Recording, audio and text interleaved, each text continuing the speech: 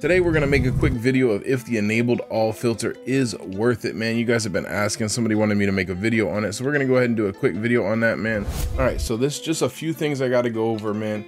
So this filter, great for people who can snipe over 6 hours every single day, man. It might be worth it for you to spend your 6 hours on this filter because it does go absolutely crazy. We made insane profit in a 3-hour video in 3 hours last weekend for a video. We made like 500K in 3 hours on this filter.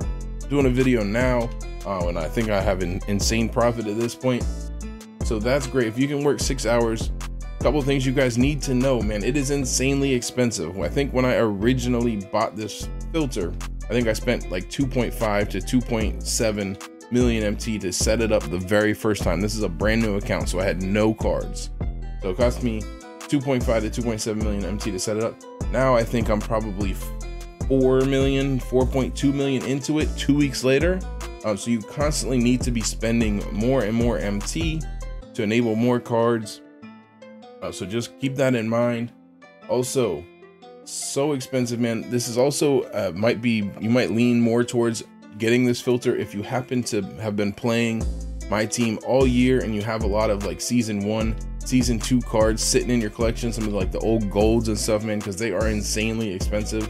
That's where most of the MT, I mean, obviously the bulk of it was on pink diamonds. I think it cost me 1.5 million to enable all the pink diamonds that are buy nows.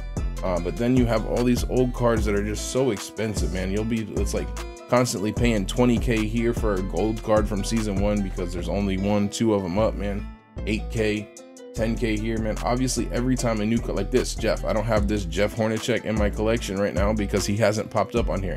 Anytime someone decides they want to throw a card up for 100K, it's going to be on your filter and you're going to have to enable it, which in the case of these season 1 cards, man, they'll get thrown up for 100K often, and then they'll be the only card up, so you can't enable it unless you literally want to pay 100K, which I just kind of refuse to. So keep that in mind, man. If you already have a ton of these cards, you might want to lean more into working this filter and going ahead and buying it.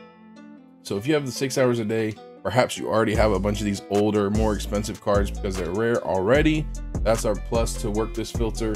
It is definitely like the best filter in the game. It goes absolutely crazy. There's a ton of profit to be made here. But if you literally cannot snipe at least 5 hours a day, don't even grab it, man. If you don't have the MT or not gonna want the MT to continue to keep this filter up, don't even grab it, man. For the most reliable and cheapest 2K23 MT, hit up my sponsor at NBA2King.com and use code GRINDS for 5% off. Also, if you need any grinding services, contact Rose NBA on Twitter. The link is in the description. All in all, I would say this filter is not worth it at this point of the year. If you're a content creator or something, sure, or you can snipe a ton and you're willing to perhaps lose some MT in the end, like selling the cards back afterwards, maybe go ahead and grab it.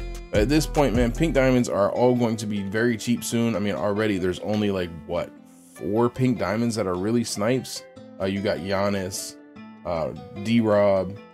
I mean, the other snipes sometimes sell for profit, sometimes they don't, man. I'm working on a video now, and I have to keep taking away snipes because they keep underselling and only selling for 110, 108, 102. So it is risky. You lose MT that way too, man. Obviously, I do this filter for content. Great filter for that, man. I get a lot of snipes. MT wise, man, if you're just better to just go ahead and work a budget filter, work the opal filter. Opal filter is about to go crazy. We just got the news. We're getting 6 more opals tomorrow, which is crazy. So obviously opal filter is going to be the way. So all in all, I would say no, do not work this unless you specifically spend tons of hours on the filters every single day, man. That's the end of the video, man. Hopefully that helps some of you guys. I know you guys were asking, man. Y'all have a blessed one. J Grinds out. If you're looking for another great video, go ahead and click the video that's popping up on screen. It's guaranteed a banger.